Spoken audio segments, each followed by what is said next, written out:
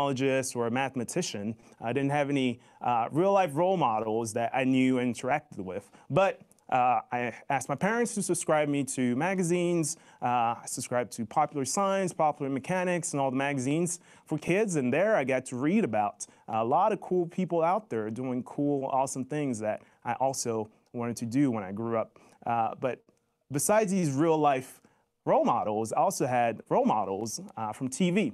So one particular series that I love is the James Bond series. I love James Bond, the super secret spy agent man, 007. But another character I loved in James Bond was Q. Q, the quartermaster, who was in charge of the research and development agency for the department for their agency. So Q built all of the cool gadgets, widgets, cars, motorcycles, pens that James Bond had. So when I grew up, I wanted to be more like Q. So I set about on a road to become Q when I grew up. So in middle school, like a lot of you are today, I took shop class and got to design and build a lot of really cool things and work with wood when I was really young. And that was a lot of fun. And I wanted more. So when I got to high school, I took all the science, all the math classes that were offered that I could get access to. And I joined all the clubs, the robotics club, the math club, the science club. I took advantage of every opportunity I had to get my hands dirty doing science and engineering. And when I got old enough to get a job, I got a job at the local mechanic shop, just working around the shop, helping out, learning from the mechanics in the shop was a lot of fun. The summer after that, I got a job at the electronics shop in our town and learned to repair all kinds of electronics devices, repair TVs, finally learned to repair these VCRs that I spent my childhood taking apart. And then another summer after that, I got a job at Pep Boys selling auto parts and helping my customers when they come in, diagnose the problem with their car and find the right part to help them fix it. And those are some of the things I did at your age to get on this road towards becoming an engineer. So far, I've told you I was a flight test engineer. I told you what it is that we do in engineering, how I became an engineer, why I became an engineer. And now I'll tell you about some of the cool things I've done as an engineer. And I'll start with some of the things I did before getting here to the Holy Grail, the Mecca of flight tests, the center of the aerospace testing universe, Edwards Air Force Base. So I've been an engineer for about 8 years now, and I started out at the Air Force Research Laboratory working on the hardware and the software for all of our computer systems and cyber systems. And that was a lot of fun because we applied the things I learned in engineering school to building more secure computer systems and cyber systems, but also looking at hacking computer systems, but also airplanes. And that was a lot of fun, learning to be a hacker. Another cool job I had was a deployment I did with a prototype UAV that the Air Force Research Lab built. So UAV, you'll hear me use this term many times in my talk here. What does UAV stand for? Some of you may know. It's an unmanned aerial vehicle. Sometimes you'll hear UAS, unmanned aerial system, which very simply means it's a drone, it's an airplane without a pilot inside of it. So I got to deploy to Afghanistan with this prototype UAV that we built for our Special Forces operators. So I got to deploy with our Navy SEALs, with our Army Rangers, Green Berets, Red Berets, our Air Force JTACs, Air Force Combat Controllers, Special Tactics Operators, Combat Rescue Operators, and I finally got to be Q to our very own James Bond. And that was an awesome, awesome, awesome job, awesome experience. Before that, I worked on ADS-B, which you'll hear about today from your instructors talking about Smart Sky, the next generation air traffic control system. And ADS-B is this really cool system that we just implemented this year, 2020, on all of our airplanes flying all over the country, where they beacon out their positions. So it is a system where pretty much airplanes are playing Marco Polo all the way from departure, all the way to their destinations to find out where each other are. And that was a really cool system to work on.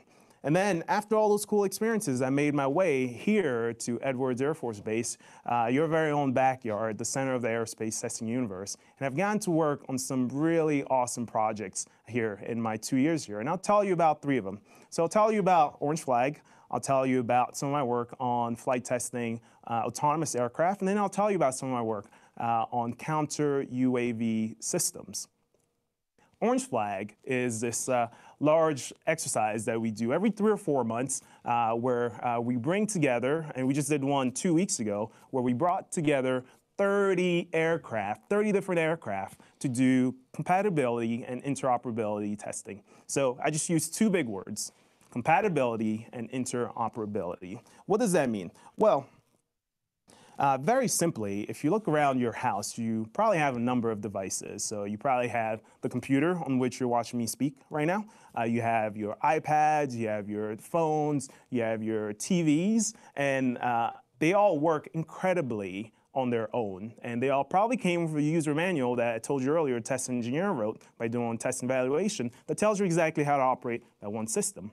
But sometimes you may want to put them together, you may want to connect them, and you may find out that's not as straightforward as it should be because they all have different input ports and output ports. Some may have VGA, some may have HDMI, some may have USB-C, mini USB, Lightning. There are all these different ports that they have that doesn't make it straightforward to connect them. And that is the same with our airplanes, where when we try to make our F-16s talk to our F-18s, talk to our F-22s, F-35s, U-2s, our satellites, our ships, our ground systems, it doesn't always go exactly as it should. So that's why we do compatibility and interoperability testing to learn how to make them talk to each other better and how to work together better in teams, because that's how we accomplish our mission, teamwork. Next, I'll tell you about some of the cool work I've done on testing autonomous aircraft. So autonomy, what is autonomy? It is very simply a machine doing a task or a job by itself without human intervention. And you're starting to see autonomy in all parts of our lives, particularly in cars. So your parents may have a car that has something called adaptive cruise control. And adaptive cruise control is when you tell the car, hey, I want you to go this speed, and the car adjusts based on the traffic condition around it, whether to accelerate or decelerate. It finds the way to do the job on its own. That's one level of autonomy. A higher level of autonomy is maybe when you have the adaptive cruise control going, and then you also have your lane keeping technology where your car will turn the wheel left or right as much as it needs to follow the road as it bends and curves around. An even higher level of autonomy you're starting to see in a lot of cars, particularly the Tesla cars, are systems of autonomy that are going, levels of autonomy that are going towards fully self-driving vehicles. And we are on our way there in cars, and we, the Air Force, want that autonomy on our airplanes. We want that autonomy because it relieves our pilots of some of the tedious or simpler tasks of the mission so that they can focus their brain energy on the harder, more complex task of the mission. So we're doing that, but you may think, hey, this is a little risky. Things may go wrong, right, Richard? Yeah, exactly. Things may go wrong. And that is why we practice risk management. And that is something we do very well here at the Air Force Test Center, managing risk and making sure things don't go wrong. So we do that in flight tests by using an approach called a build-up approach. And that is you start small or simple before working your way to large and complicated. And for testing autonomy on our airplanes, we're doing that exactly by starting our testing of autonomy on small 20-pound drones or UAVs, as I explained to you earlier, before moving on to 50-pound drones, and then moving on to 1,000-pound, then 10,000-pound, and then finally we're going to put it on an airplane with a man in it. And that is how we're doing our flight testing of autonomous aircraft here.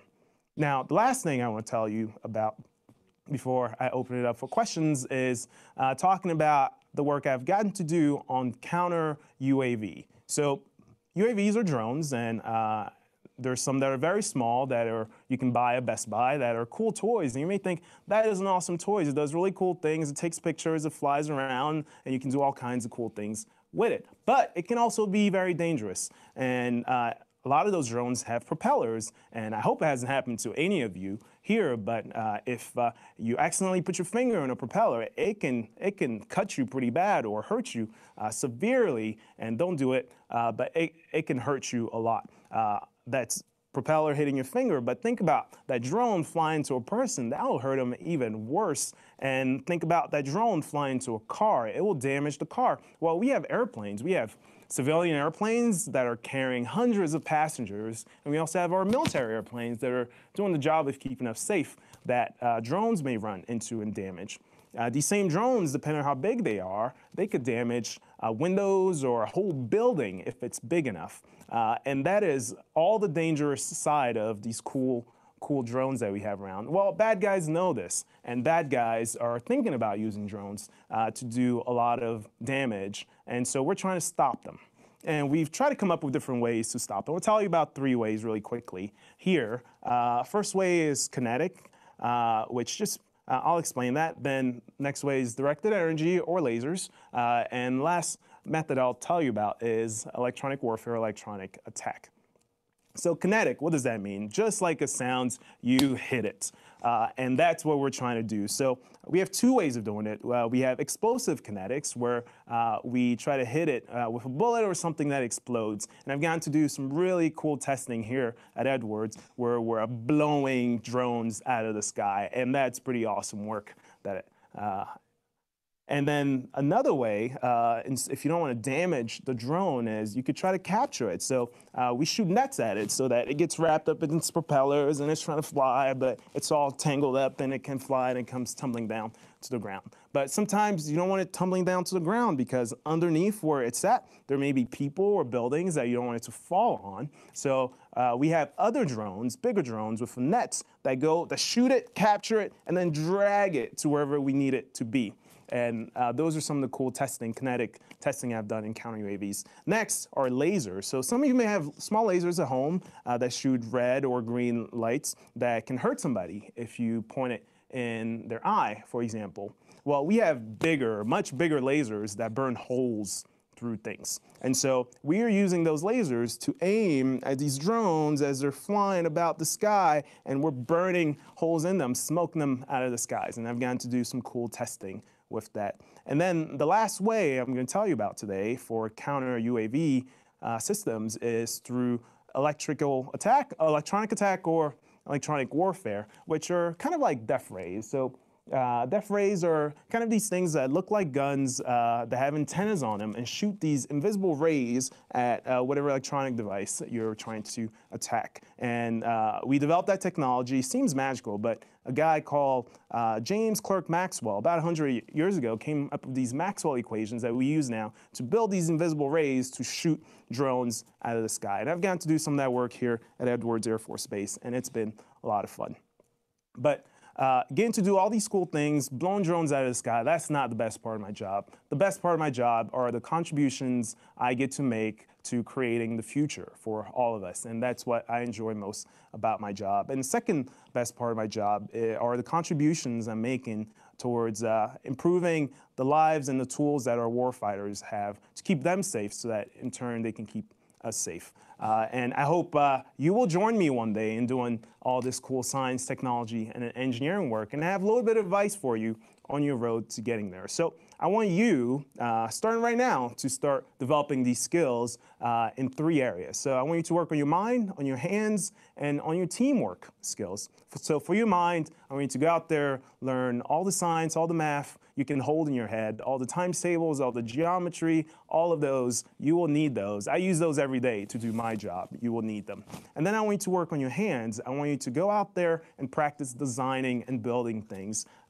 Build Legos, help out around the house. If your parents are changing the light bulbs, or even working on the car, anything you can do to use your hands to develop those skills, I want you to go out and do that. And last, I want you to work on your teamwork skills, because everything we do here at Edwards Air Force Base, at the center of the aerospace testing universe, is bigger than any one individual can do. And science and technology and engineering and math in general, the things we do that we accomplish are bigger than any one individual. And it takes teams and it takes teamwork to do that well. So I want you to go out and start practicing your teamwork today. Well, thank you for having me. I'm Richard Agbabor, and it was great talking to you.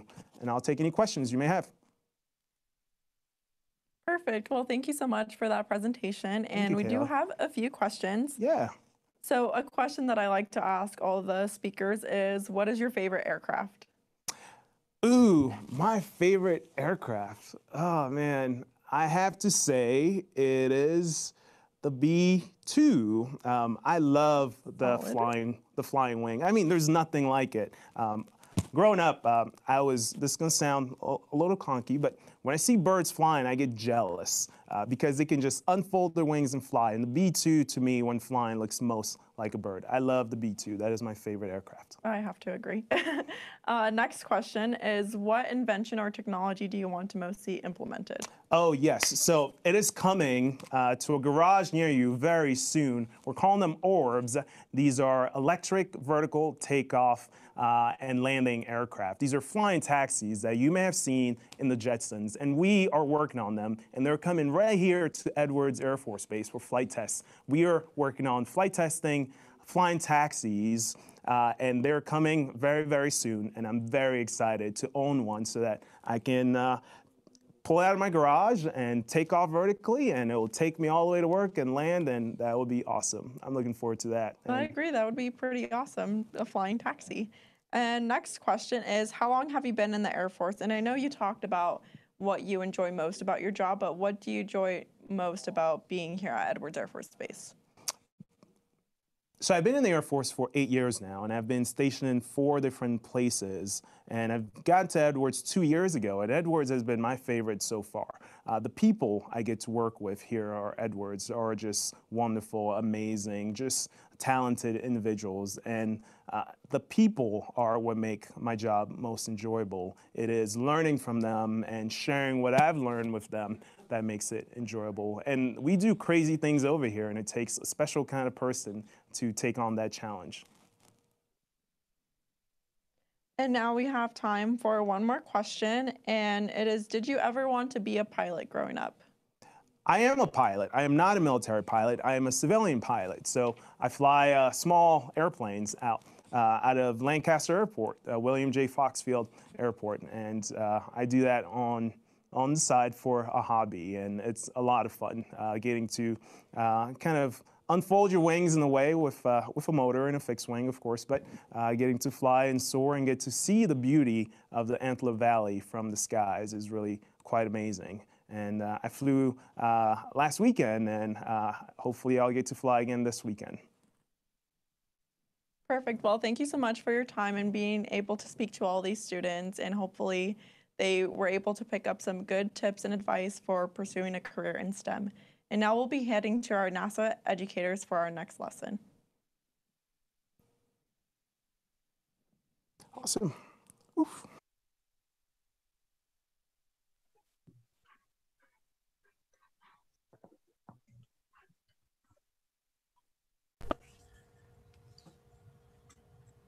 Okay, James, you're live.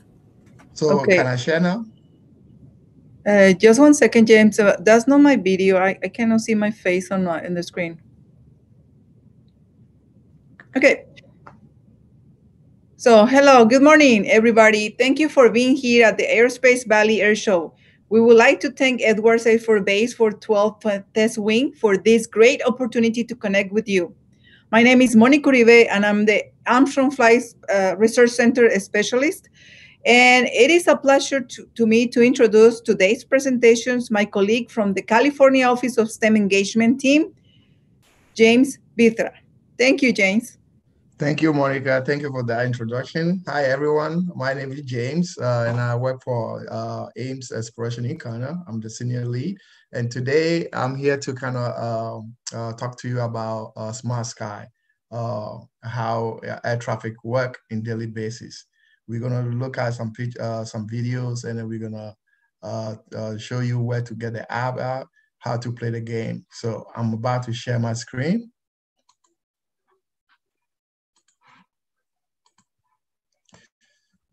All right. So what is a smart sky? A smart sky is, what is a smart sky?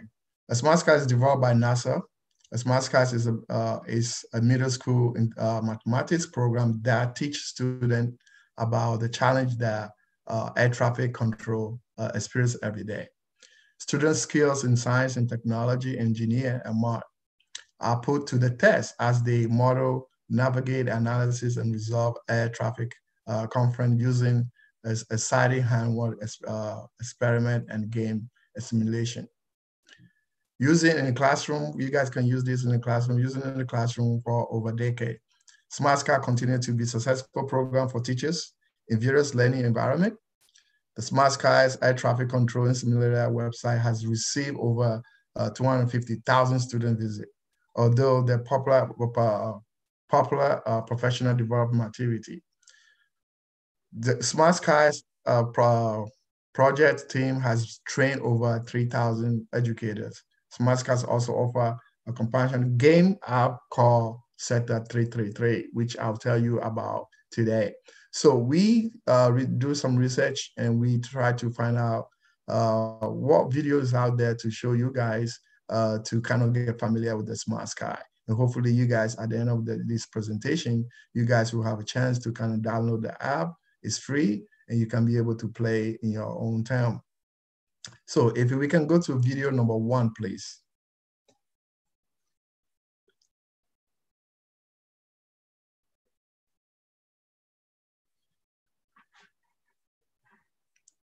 Can we go to video number 1, please?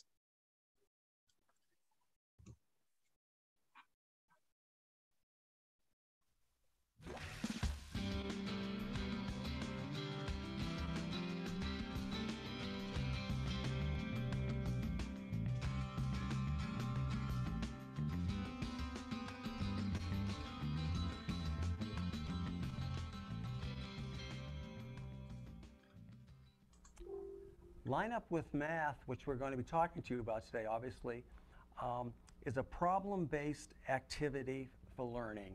And the activity that's based on is air traffic control. And we're going to show you how the real math that controllers use is also the real math that middle school students have to know and can use. So we'd like to start off by just introducing you to air traffic control and showing you how interesting it can be. The skies are pretty busy, as all of you know, but you really don't have a good feeling for how busy they are until you see all the flights in the US in one day across the map condensed down into a 2-minute animation. So this animation is going to move pretty quickly. It'll give you a wonderful feeling for what air traffic controllers have to do. So here we go with the video. Welcome to a day in the life of air traffic over the U.S. We start by looking at the air traffic at 7 p.m. East Coast time. You can see that the airspace is populated with aircraft across the country. Before long, the skies gradually begin to clear. Most of the remaining flights are the red-eyes, headed east. Watch Memphis and Louisville. Around 4 a.m., FedEx and UPS send out their packages. Then the East Coast wakes up.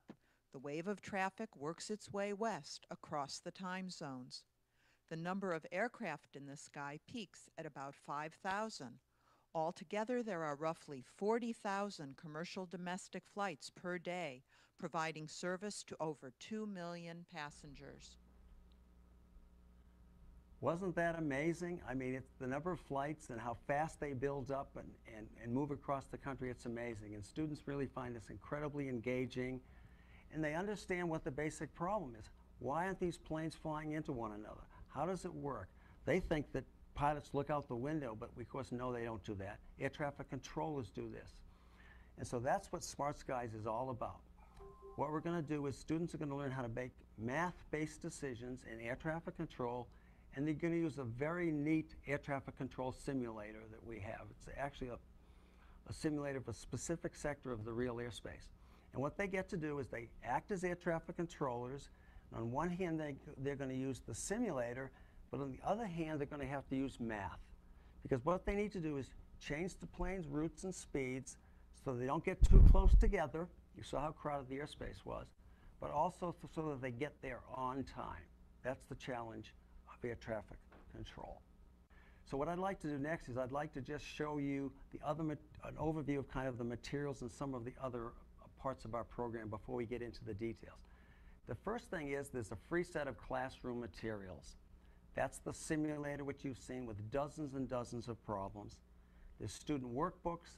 There's many more videos, as you will see in this activity that we're going to do with you here today.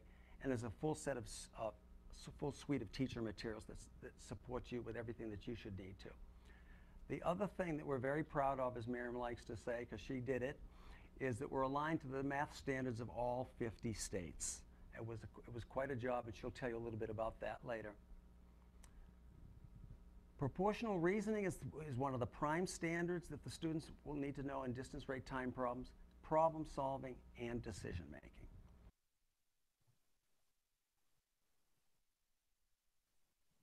All right, so this video is pretty old, but there are updated videos out there that you guys can check out. And also there are games that he mentioned that you guys can download and then play and then see at the given time. You see what the sky look like in a given day. The commercial airline is a very it's like a traffic jam every morning. As you guys saw the map of the United States, you saw that there's so many airplanes, and how do you do it? How do you navigate through it?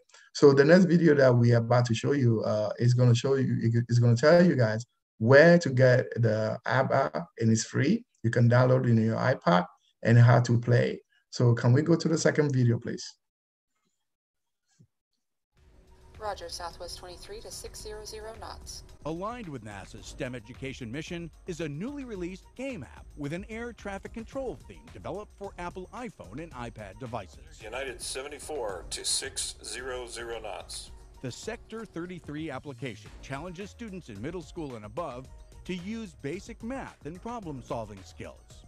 The player acts as an air traffic controller of a portion of Nevada and California, guiding airplanes' paths and speed to safely reach specific spots in the sky in the fastest time possible. What's been fun about working on this project is not only exploring the world of mobile apps, but tying education into the game. Students can't just video game their way through these problems and solve them correctly. They actually have to understand the mathematics. All right. So again, you can find these at the NASA website, how to just go, type in Smart Sky, and then you can find where to find the app to download it at home. This is free in the classroom. Teachers can use it in the classroom. Students can use it at home and can play with the parents, and they can play with their friends. So the app is available. It's a Sector 33. Again, just go to smartsky.com and then you can find the app to download, and it's free. So that being said, let's if we have any question, we can answer those questions.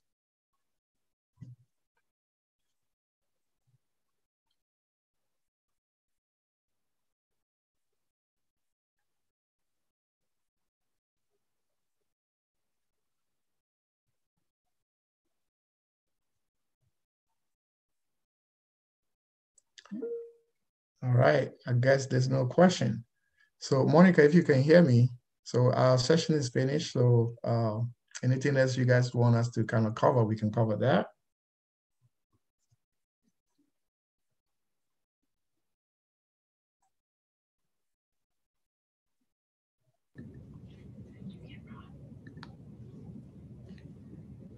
Hello, James. Thank you. Yes, as James was mentioning, and this application is free for you to download. So, and this application has a lot of mathematics on it.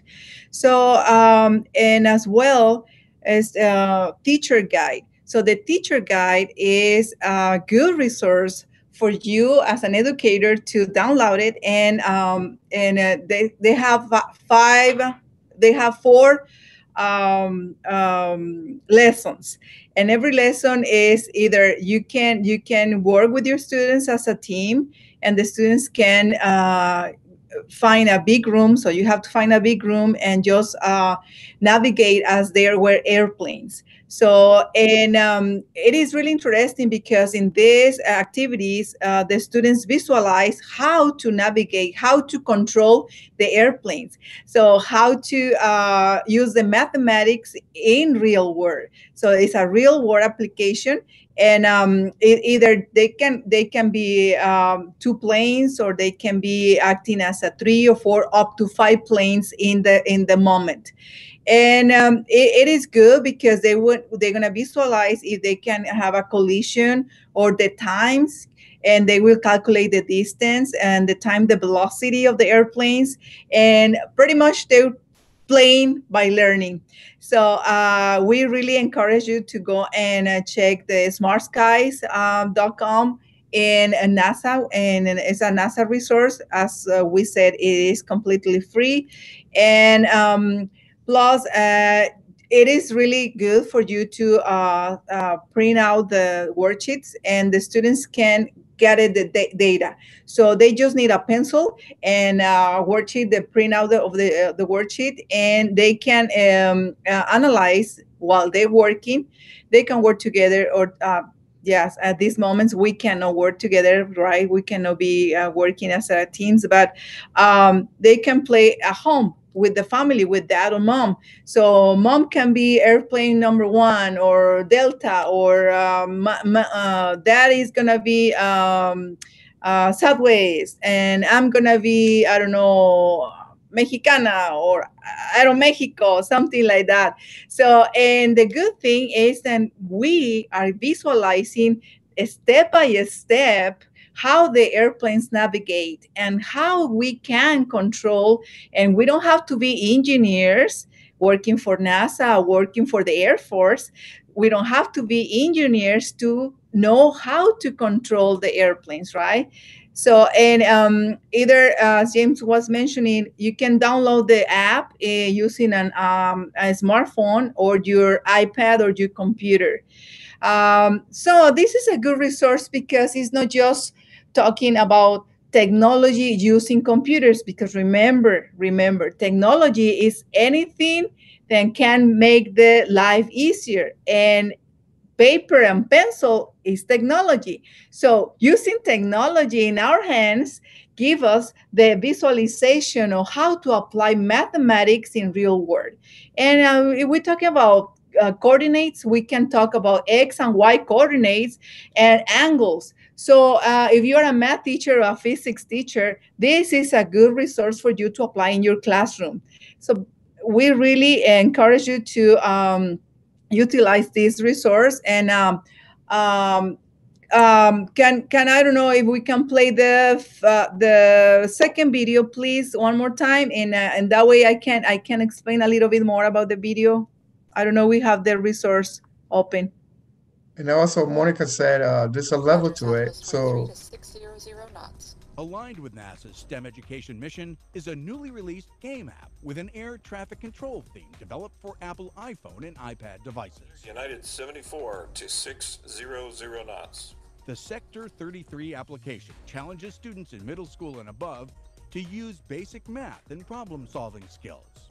The player acts as an air traffic controller of a portion of Nevada and California, guiding airplanes' paths and speed to safely reach specific spots in the sky in the fastest time possible. What's been fun about working on this project is not only exploring the world of mobile apps, but tying education into the game. Students can't just video game their way through these problems and solve them correctly. They actually have to understand the mathematics. So there's also a level to it. So when you play level one, it kind of guide you to the level two. So if you do well on level one, then you'll be able to go to level two and it go up to 10 level. Again, these games is a game for you to see in a given day how many planes are in the sky in a given day. And air traffic control have to make sure that all these planes get to their destination. So it's a good app activity that a classroom can use. Teachers, mathematics and science teachers, this is a great activity for you guys, for your student to learn how to do air traffic control any given day in the United States.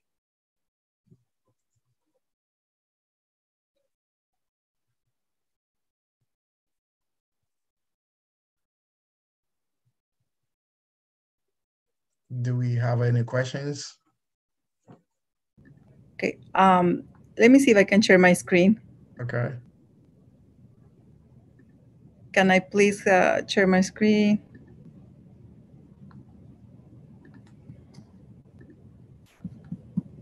Okay, 1 second, sorry.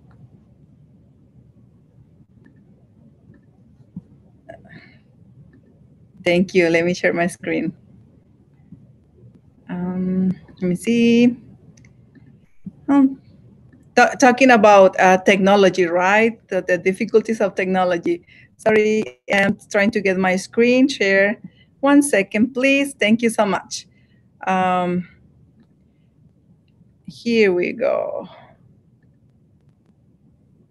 Okay, let me see. 1 second, 1 second. Okay, here we go. No, I don't know why I'm not able to share my screen. I think because we're sharing the screen at the same time, James. Yeah, because I don't think I'm sharing right now. So yeah, I'm not sharing right now. Okay, I don't know why. I'm having difficulties to sharing the screen, but yes. Let me see. Monica, you can also bring up that document that you want to share in the screen first. So make that bigger, because Zoom is a little bit different from our team. Okay, so actually the activity is an introduction to flyby math. If you look for flyby math, and actually it's gonna be, I cannot share my screen. I don't know why I cannot, but I can talk about it. There is physical experiment. Let me see your screen, please. In that way I can, and we have 6 math methods. We can apply 6 math methods. So we can change the route, we can change the speed. The students will be able to match the target time. And as I mentioned, I'm a mathematician, I'm an engineer. I love math, I love physics. So this activity, actually I was playing with this activity for, I think, for 45 minutes. And I said, what? It is really excited because I can see the applications now in mathematics. And we can count with feet and seconds. We can draw and stack blocks. Plot points on 2 vertical lines, and we're gonna graph 2 linear equations as well. So we talk about equations. This is a good program. We're talking about equations and visualization of the axis, X and Y axis, and 2-dimensional axis. Actually, the students will be count using their feet. And then they're gonna use conversion in seconds and as well as distances. We can draw and stack blocks, plot points on 2 vertical lines, plot points on a grid. We're gonna use, for advanced students, we're gonna use the distance formula, which is the distance divided by the ratio, right, of the distance and the time. I don't know if I can, now I can, no, I cannot share my screen. I don't know. But okay. I don't know. Let me see if I can share now my screen. No, I cannot share my screen. I don't know. Okay. So this application applies the graphing 2 linear equations. So linear equations with 2 variable, the variable of the time on it. The students are going to be able to find the distance traveled, and they will graph it using the distance and the time graph on the X and Y axis. At the same time, the graphing visualization tool. This activity, each has panels, then we can change the speed and starting position. So the students are going to be working on, they used to work in pairs, but now they can work individually and analyze the time that they need to go into the target. And this app takes place around the area of California, actually. So they're driving around Modesto, California, and using several airlines in the area. A change in one panel changed the other two panels and help the students link the math to the real work, which is really important because always, as a math teachers, we always get in the question, when we're going to be using mathematics in real world, right? So are we crashing or not crashing? This is the question that we should ask when we are applying this activity.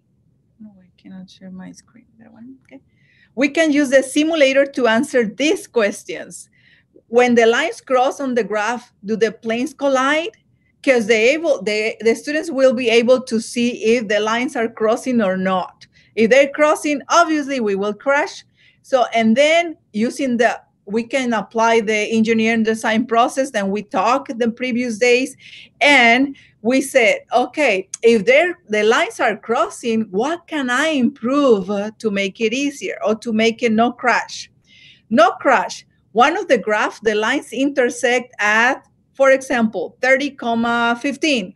So that means X and Y coordinates. This is a real good and a real good tool to apply the mathematics. At 30 seconds, each plane 15 feet from each route.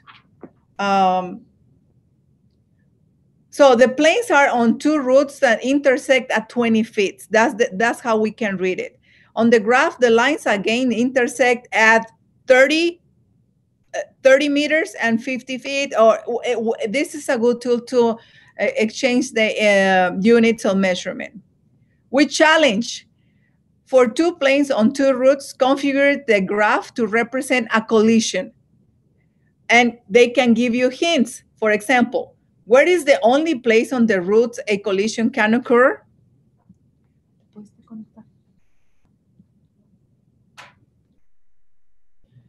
So if you want to go to FlyByMath, go to www.smartskies.nasa.gov